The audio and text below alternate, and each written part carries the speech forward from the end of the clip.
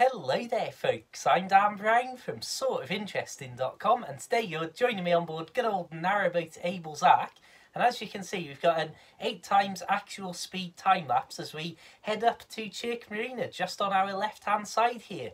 And at this point we're going to drop back as we enter the marina into real time so you can see just how slow and painstaking a lot of narrowboat travel is, especially when you get into these sort of areas where it's a little bit fiddly, angling around the marina and so on, because you obviously don't want to be clattering into other people's boats and stuff like that. So basically in this video we're going to top up with a bit of diesel, and unbelievably you've just seen how close we were to the marina, and you've already started to see now from these last few seconds of footage just how slow narrowboat travel is, and especially when you're, as I say, in these sort of tight spots where you don't want to be, well, turning it into a game of bumping cars.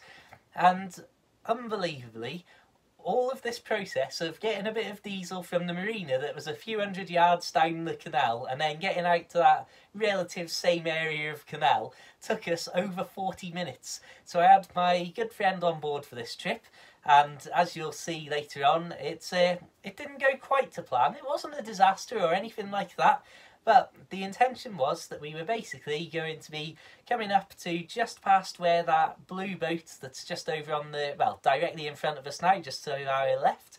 There's another boat moored up just on the side of that, a holiday boat. And the plan was to moor up next to that and get a bit of diesel. Nice and simple. Obviously, you can see how slow we're travelling to keep control of the situation basically. Luckily we didn't have any wind, because obviously the wind, if it's strong enough, can play merry havoc with your general boating and schemes as a whole. However, obviously if you're travelling at very low speeds like this and you haven't got the momentum in the boat, then the wind can cause even more mayhem in these sort of spots. So you can see there the boat just to our left hand side that we're going to moor up next to. And as you'll see in a second, I walked down to the side, so I was between the two boats, so it could very gently have them just come together, so all the fenders and that just bump themselves in, so that there's almost zero actual impact when the boats come together. And I was just there holding them together initially.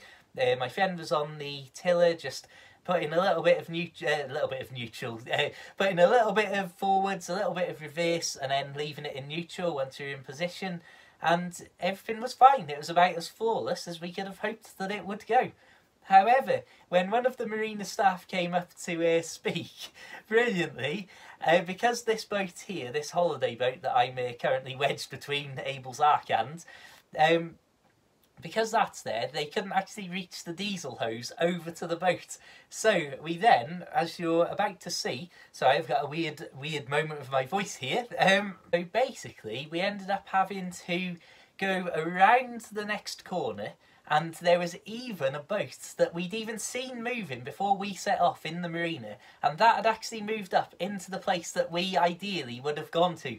So anyway, me and my friends had a general chat, and I really do think it's one of the coolest things in the world. I mean, just hanging around, look at this, just holding two boats together by hand. I do at one point just nip off to the back of the boat, where I then take the stern line, the rope that's going up to the stern of Abel's Ark, and I tie that around the actual front cleat, the front little nozzle, whatever you want to call it, that you wrap the ropes around, of the holiday boat that we're moored up next to, because obviously I couldn't take the rope all the way over to the jetty over the other boat, because that would have been, well, a spaghetti junction of ropes for a start. But secondly, as you can probably tell, it was not the sort of thing that you needed to be planning on as if we were staying here for days on end or anything. So it just needed to be a little quick wrap around and lock the rope in place so it could then easily be untied. So at this point we've just zoomed the camera in slightly, because my friend came and stood right in front of the camera, and I thought he's probably not going to want to see that on screen. Literally a dramatic close-up right of his face as the closest thing to the camera. But I just, like I say, I just think this is what's so good. Like, it's taken us 40 minutes to get a bit of diesel and back, and we're just here holding boats together, floating about, and it's just a great bit of fun. So at this point, the chap who from the marina actually came on board, and I let him steer us around here because, as you're seeing now, again, this is 8 times actual speed that you're viewing, and you can imagine how fiddly this work was, and especially because we were mooring up next to another private boat. And that had just been blacked, so that's like pristine condition with the hull, or the paint on the hull at least. So I thought, let's just let somebody, a member of staff, deal with this. And so that's what we did. So you saw me there just getting one of the fenders from the front of the boat, just to hang that over from the back of the boat on the side that we're mooring up next to this other boat. Because obviously the last thing you want to do, I've got this cord from the blind here, sorry, interfering with me. But obviously the last thing that you want to do is be scraping along another boat that's just been freshly painted. So you can see here as we come into our little mooring for 10 minutes or so, maybe a little bit longer, just well filled up with about 70 litres of diesel, and then I hopped over into the office to pay for that, and that was all good really. It's all, as you can see, nice and simple, just very, very slow to do and very painstaking. And again, it was an excellent thing for this chap to be like, well, I'll fetch it in if you want.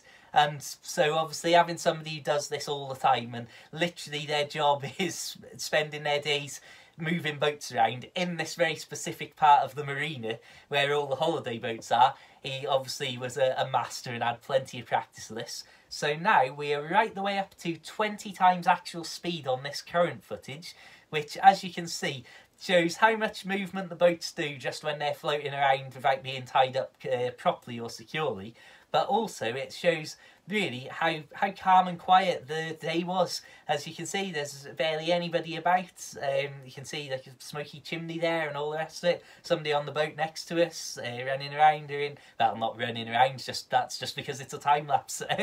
So anyway, after the diesel was all done and paid for, here we are ready to go. I walked up the side and let my friend take the tiller and the throttle, and basically just came out here, just as you can see, to make sure that we weren't going to scrape along that boat on our way out. Again, just safety first, I suppose. There's no reason to not be conscious and cautious when you're around other people's boats. And there's some people who certainly... I mean, it's always been said, there's a running slogan and joke that narrowboating is a contact sport. But I do feel that there's some people who take that a little bit as if it has to be a contact sport rather than it's an option to be a contact sport. I'll say that much. So as you can see now, in real time, we are now in full control of the boat again ourselves, waving our goodbyes and saying our thank yous, all that sort of stuff. And here we are, hopping away. And again, this is another perfect example. You can see how, even though this is a simple manoeuvre here, where we're just going out of the marina and just going around a corner basically, because there's boats all around that we're keen to avoid, taking it really slow, really calm and really cautious. So of course, because of the way that boats turn, it's not as if you're turning a car, which is, first of all, a lot shorter than a 45-foot long boat. But secondly, obviously, in a car, you've got that perfect ability and that perfect moment to just put the brakes on and then stop the vehicle. Whereas obviously with the boat, you're far more reliant on using reverse and forwards to try and hover in place and slow your speed and stuff like that. So again, as you can see here, we're, well, just taking it nice and slow, very calm, and we've got our little line to get out through, and off we go, I suppose. So really, that's about as much excitement as you get on board a narrowboat, I'd say. A lot of fiddly boating and obviously reversing in. I'm glad that the chap from the marina took over, because that's an awful lot of hassle, and especially because it's obviously a sort, if you're out cruising on the canals, it's rare that you're in these scenarios where you've got boats everywhere you look. And obviously you're trying to reverse where you don't have steering when the boat's actually in reverse, so you have to keep going in reverse a bit, then quick a bit forwards to angle your water flow over the rudder just to push the boat in the right direction when you then go back into reverse. Well, it's just a nice bit of fun, and it was very nice to actually have somebody who knows how to control a boat on board and in control of Abel's Ark for the first time since I've taken ownership of it. So I imagine that the Ark was probably pretty impressed and thought, hang on a minute, this isn't Dan on the tiller here, this is someone who actually knows what they're doing. As we pass out past these boats again, you can see everything's about as calm, quiet, and yeah, I suppose at this point it's probably time to start wrapping things up. As you can see, we're almost out of the marina here and back over onto the actual proper canal. As always, please do consider checking out my other videos. There's hundreds of boat life videos from this boat, and, well, not hundreds from this boat, but there's hundreds of boat life videos from when I used to live on board Narrowboat Tilly, a much smaller, more rough and ready lifestyle that was on board good old Tilly there. So please do subscribe, check out the old videos, hit the notification bell, so hopefully YouTube will indeed actually tell you when I post a video. Always handy, but not necessarily always in operation, that, sadly. If you're curious or want to help me out, please consider checking out my short boat life books available for the Kindle and as a paperback, which I've actually got just ahead of me here.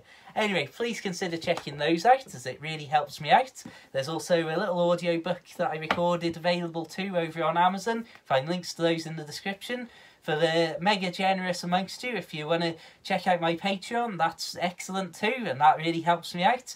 The reason that I set up a Patreon is because I'm releasing the book that I worked on over last year about my return to narrowboat life, completely free of charge over on the website, and also free of charge as a monthly audiobook here on the YouTube channel. So I hope you'll enjoy that. If you don't support the Patreon, then you don't miss out on anything. I've deliberately made it so that the Patreon's completely optional, and I'm effectively just giving away my latest book completely free as an audiobook, as a written book.